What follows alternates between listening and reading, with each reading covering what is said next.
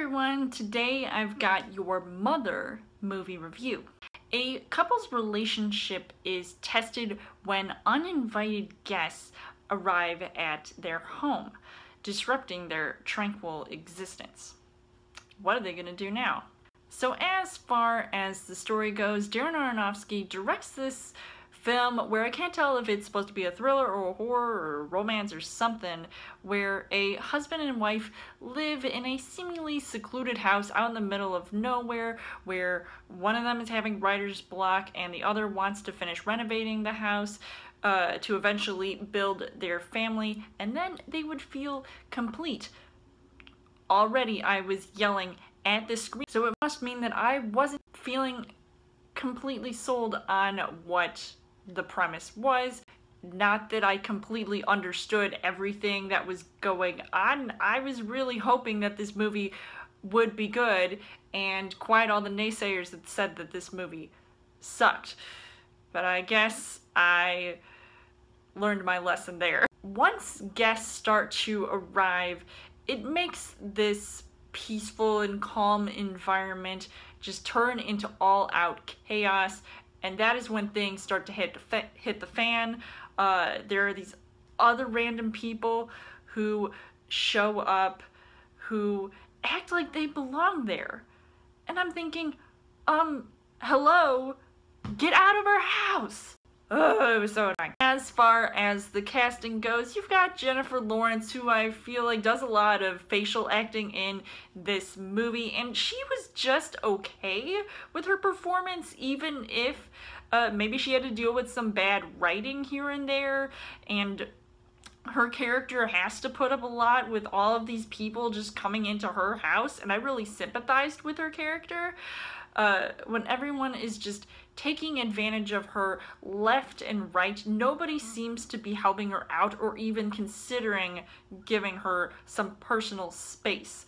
I mean, boundaries, people, come on. It's like the one thing that you need to do to respect a woman in her condition, which you will find out later what ends up happening to her, hence why the movie is called Mother. You've got Javier Bardem, who I feel like I was quite disappointed with his character, considering he's also supposed to play the husband who, I guess, was working on this poetry or some kind of book, and everybody seems to be all for it, and he just turning into a selfish a-hole. Like, if you really wanted to have a family with J-Law, I'd say that ship sailed a long time ago. The first two guests that arrive in the house, you've got Ed Harris, who I feel like he has one of the worst performances in this movie. It was just weird. It was odd why he was like behaving in certain ways. And you've got his wife, played by Michelle Pfeiffer, who I really wanted to punch her character in the face and kick her out of the house since day one, because she just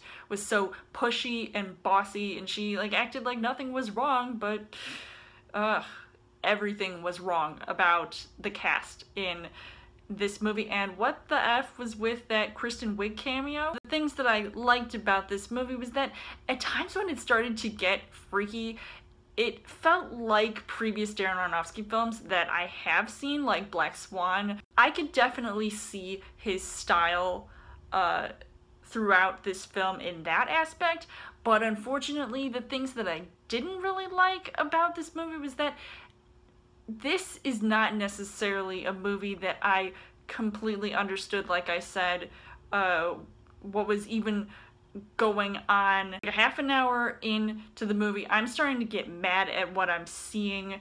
It's just really frustrating, and not only that, you see this like all over the place cinematography, along with some weird special effects, and the beginning was really boring, so that's why it didn't quite suck me in at first. Oh my god, I hate this movie! The third act made me want to jump up and down and scream.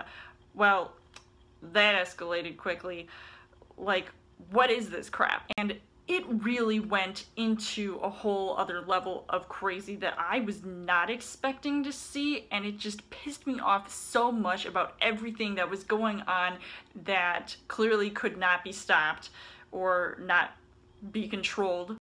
I could not believe how everyone was acting and behaving, and everything that had quickly transpired in the manner that it did. It was like watching Project X. Oh my god, I can't even right now.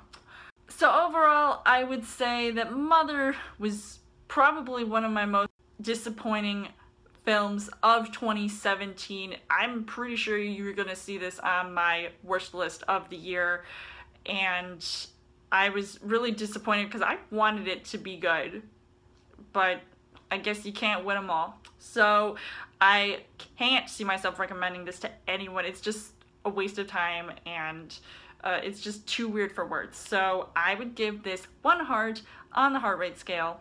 So let me know in the comments what you guys thought of Mother. And as always, you guys can subscribe to my channel. I've got more movie reviews, movie updates, come back every week for a Chill Thursday video. You guys can also like me on Facebook and follow me on Twitter, and I will see you guys later.